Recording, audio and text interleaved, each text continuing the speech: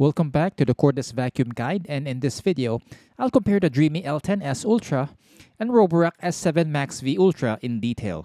These robot vacuum/mop hybrids have do-it-all base stations with pad washing and self-emptying features, making them excellent autonomous options for your mopping and vacuuming needs. While these robots are similar in this aspect, their designs vary greatly, and we'll look at these to determine which is the better option for your needs. I've tested these robots extensively to determine their strengths and weaknesses, so let's get into this video. Robot vacuum technology has matured over the past 10 years, and these brands are the pinnacle of this technology, combining features previously available in different products. Specifically, I'm talking about the pad washing and self-emptying features, adding an element of autonomy absent in other brands. Not many brands combine these features because of the complexity and cost requirements. Not even big brands like iRobot have this feature. Roborock and Dreame are among the few brands with this combination. While both have the same versatile do-it-all base stations, their designs are distinct.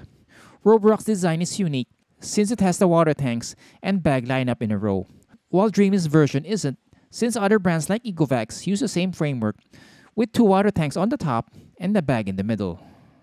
This alignment makes Roborock's base station wider, consuming more horizontal space, while Dreame's base station is taller, but with a thinner profile. Both have a pad washing feature, but with different mechanisms for the task. Dreame uses a ribbed contraption where the pad spins against to agitate and dislodge debris, while Roborock uses a bristled attachment that moves from side to side. Of the two, Roborock's design is more unique, something I haven't seen in other brands. Dreame's design is more common and can be seen in other brands like the Ecovacs X1 and Narwhal T10. I like the Roborock design because it uses stiff bristles and the option to control the agitation speed, something absent in the Dreame L10S, but that's just my preference. Even after several mopping cycles with sticky stains, the S7 MaxV pad doesn't look mucky. One advantage with the Dreame L10S Ultra design is there's no need to replace the ribbed contraption since it's pretty sturdy and should last the robot's lifetime, whereas the bristled brush of Roborock will eventually wear out. However, Dreame's pad washing feature isn't as good since it uses a ribbed component to scrub the pads, which doesn't have the same agitation as the Roborock S7 MaxV's bristles going from side to side. Another advantage of the Dreame bought L10S Ultra is it has a larger bag capacity of 3 liters, 0.5 liters more than the Roborock S7 MaxV Ultra, providing consumers with longer bag replacement intervals and potentially saving more long-term. This is the most significant downside of the horizontal positioning of Roborock's water tanks and bag. The Roborock S7 MaxV Ultra has a larger clean and dirty water tank capacity at 3 and 2.5 liters, respectively, compared to the Dreame's 2.5 and 2.4 container volumes. But the Dreame L10S has a slot for the cleaning solution container, making disbursement automatic and not a manual process, so advantage to Dreame in this category. Both options use a ramp-style dock, providing a solid base for the robot to sit during the self-emptying cycle, and preventing alignment issues present in vertical ports. Another variance is the port size and location. The Roborock S7 MaxV Ultra uses the robot's brush roll as the port, allowing them to use a larger slot, enabling more debris to flow through a larger space. Dreame's port is behind the robot and noticeably smaller, but equally efficient at emptying debris from the robot's dustbin. Both have a top-mounted dustbin, with the S7 MaxV having more capacity at 400 ml compared to Dreame's 350 ml volume. The 50 ml variance isn't a lot, and for self-emptying robot vacuums, it shouldn't be a factor because of the auto-empty feature. Another similarity is the bristleless nature of the brush roll with the bladed design, with varied orientations. Roborock uses slightly angled straight fins wrapping around the roller, and Dreame's brush has a V-shaped pattern. I'd give the edge to Roborock in the brush roll design since it picked up a higher percentage in all surface debris tests despite the lower airflow. It made cleaner passes even with hard-to-clean items like sand. The S7 MaxV got higher scores because it had better brush roll dynamics, enabling it to funnel more dirt towards the vacuum inlet, making it more efficient.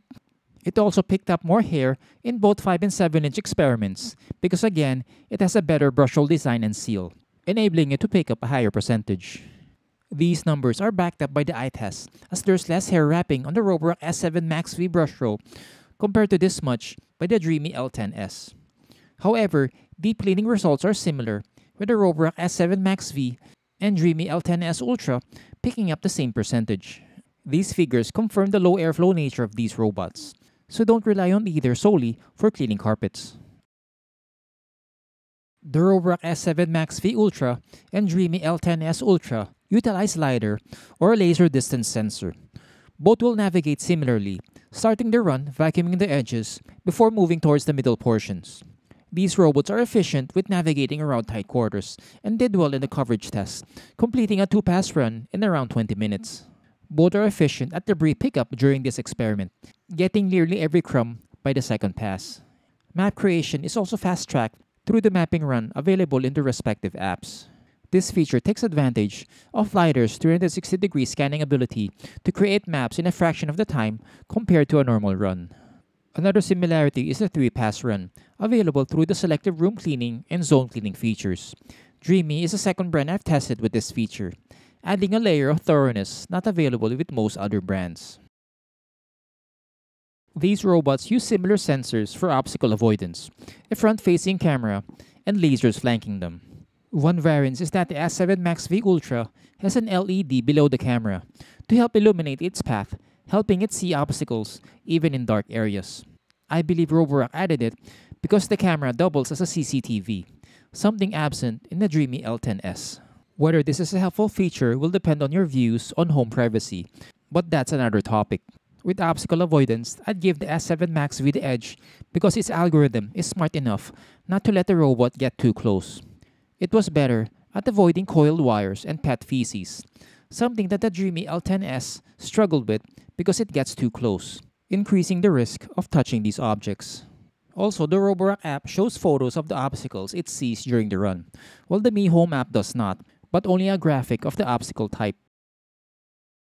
These robots have mopping functionality as a supplement to the vacuuming features. Both have agitating elements, making them efficient at cleaning stains, but their designs vary. The Dreame L10S Ultra uses 2 spinning pads behind the robot for agitation, while the Roborock S7 MaxV uses a single pad with a vibrating element in the middle. Since Dreame uses 2 spinning pads, it doesn't have a water tank inside the robot. It relies on a pre-soak cycle, where the base station disperses water and cleaning solution to the pad to saturate, depending on your desired setting. Please note that this pre-soak cycle is only available through the mopping-only function, while the S7 MaxV doesn't have this limitation since it has an in-robot water tank. The Roborock S7 MaxV has the same pre-soak cycle to saturate the pads, but one difference is the orientation.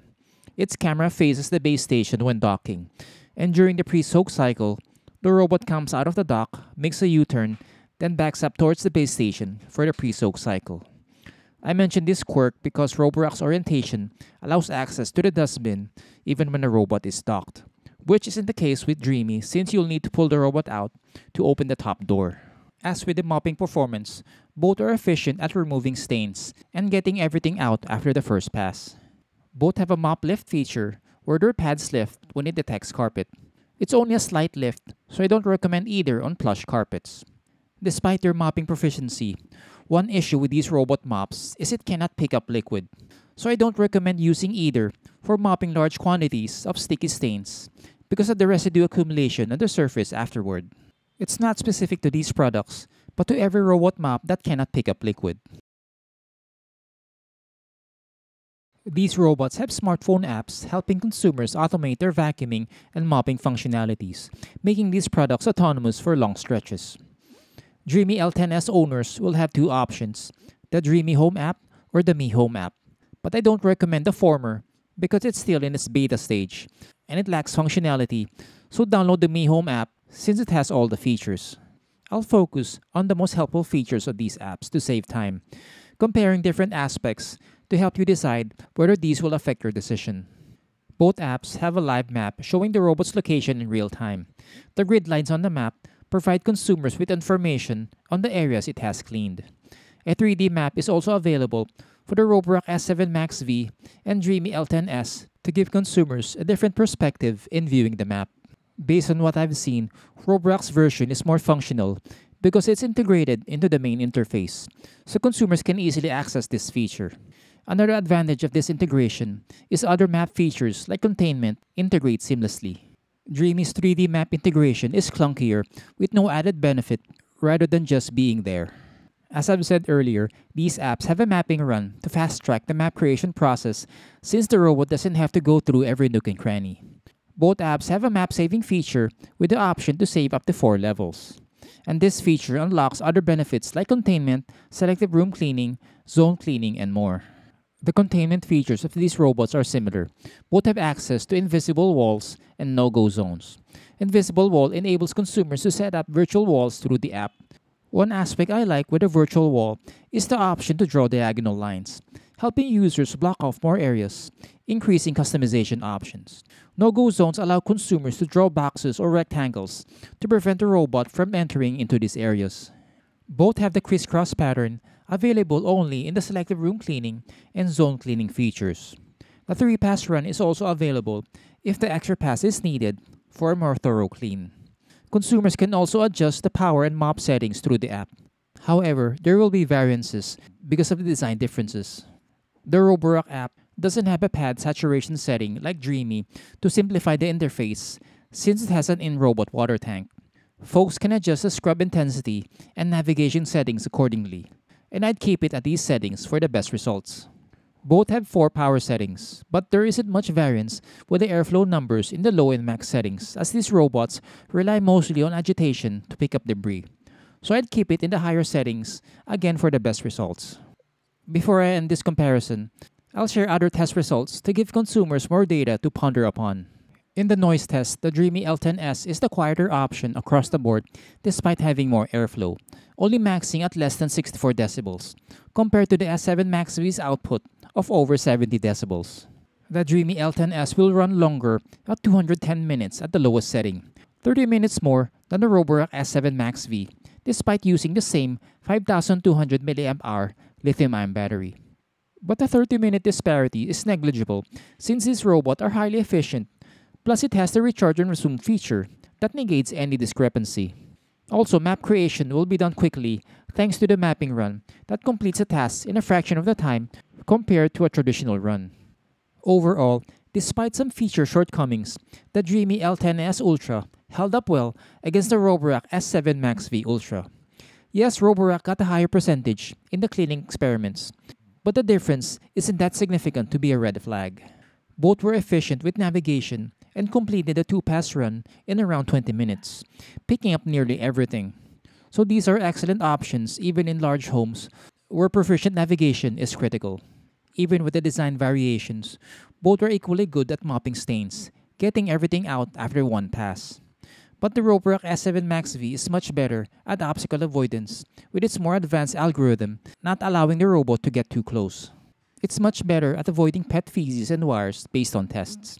Besides obstacle avoidance, pad washing, and surface debris cleaning, these robots are close in other facets. So the question is, can these advantages negate the price differences of these robots?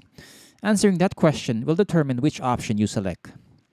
If you've made it this far, I'd like to say thank you and consider giving this video a thumbs up if it's been helpful to you. It goes a long way in growing this channel and reaching more consumers. Subscribe and hit the bell icon to get notified when I publish new comparisons like this. Links are in the description below for more information about the Roborock S7 MaxV Ultra and the Dreame L10S Ultra. Thanks again for watching, and I'll see you in the next video.